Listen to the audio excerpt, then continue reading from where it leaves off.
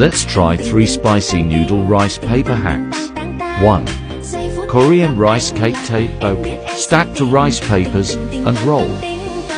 Cook in water with the spicy noodles. Let's try.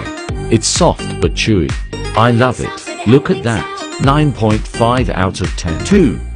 Spicy noodle summer roll with fresh lettuce and cucumber. This combo is very refreshing. The veggies also gives it crunch. 9 out of 10. 3. Spicy noodle dumpling. Fold the noodles in the rice paper. Pan fry it until crispy on both sides. This is my favorite. Warm and crispy. This is def 100,000 out of 10.